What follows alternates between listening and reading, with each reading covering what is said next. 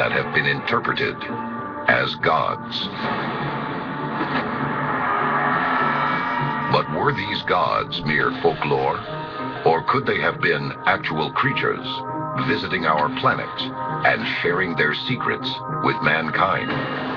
If the ancient Egyptians had contact with extraterrestrials, maybe all of the hieroglyphs that we see today of their gods are actually their interactions with extraterrestrials. Abydos, Egypt.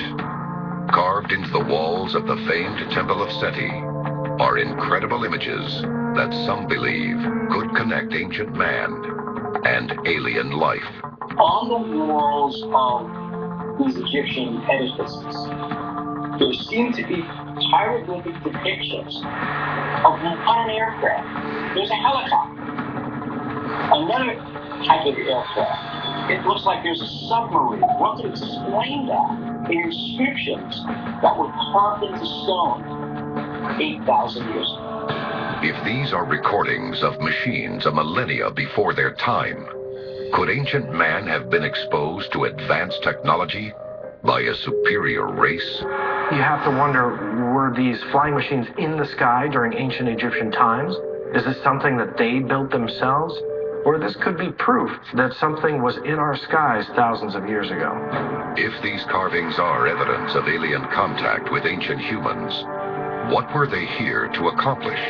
The answer could be in the tomb of an Egyptian ruler some believe may not have been human at all. Unsealed case file. Akhenaten, the alien king. Pharaoh Amenhotep IV became ruler of Egypt in 1353 BC. But 5 years into his reign, he changed his name to Akhenaten, the living spirit of Aten. In Egyptian mythology, Aten is described as this solar disk, sometimes depicted with hands and rays coming out of it. And this makes Akhenaten the living embodiment of that sun disk. Akhenaten ruled for 17 years, changing the traditional religion of the land to only worship Aten. According to the king, Aten, the sun disk, was more powerful than mere gods.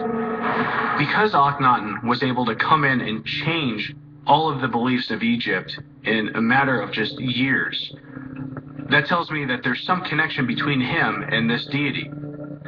And if we believe in the idea that Aten was some sort of extraterrestrial being, then perhaps Akhenaten was actually offspring. Hieroglyphics of Akhenaten reveal him to be anything but normal. His arms and fingers are long and slender. His chin stretches low, and his head strangely elongated.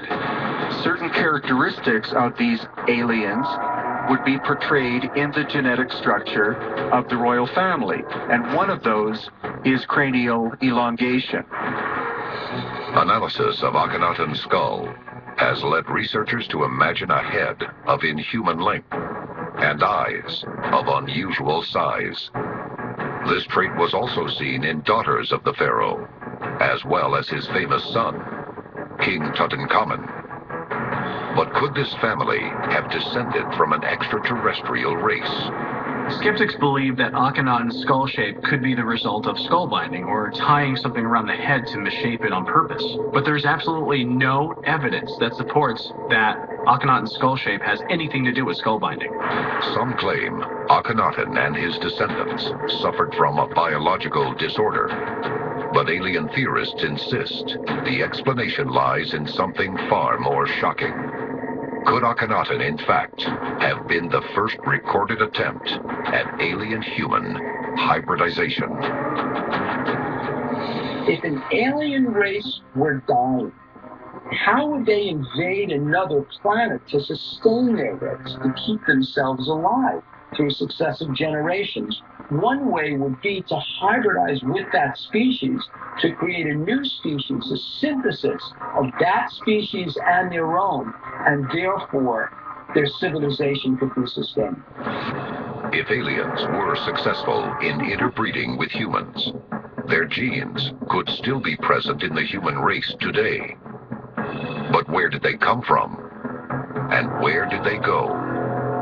The answer may be within messages left behind at their greatest achievement, the pyramids. Coming up next, the hidden codes of the pyramid reveal incredible evidence of alien architects and expose a shocking secret that could change everything we've ever believed about the